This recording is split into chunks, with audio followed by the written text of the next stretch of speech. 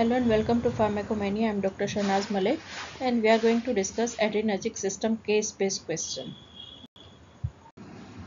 So here is a question that heart rate is decreased by following drug like propranolol, isoprenaline, dopamine or dobutamine.